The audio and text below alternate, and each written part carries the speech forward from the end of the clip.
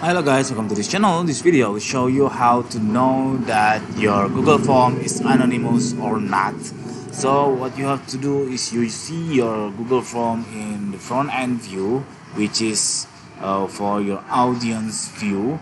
As you can see, this is my email, and then this is remarks that said not shared. It means that this Google form is anonymous when I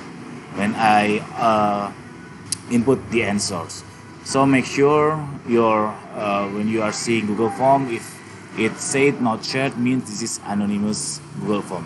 How to set up the anonymous? What you have to do? Go to your Google form in the back end or editing your Google form, and then on the tab here you can see settings.